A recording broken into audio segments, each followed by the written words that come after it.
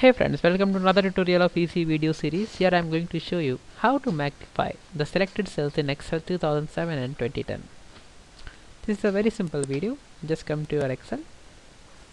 Here it is. I have some sample data, and for example this is the data which I want to observe in a zoomed fashion.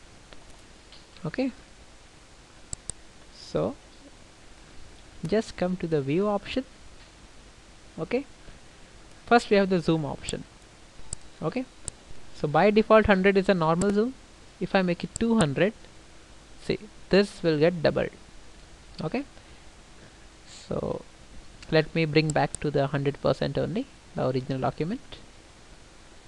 So now if I want to zoom the only selection part, only this selection part should zoom to the entire screen. Okay, just come under view and zoom to selection. So you see, only the section which was selected went in the entire page, so it automatically zooms according to the content. For example, if I have only this content and if I select this, zoom to selection, so this zooms to this figure. Okay, so this is just a very small tip and a small feature introduced in Excel 2007, I guess. Thank you for watching. Have a nice time.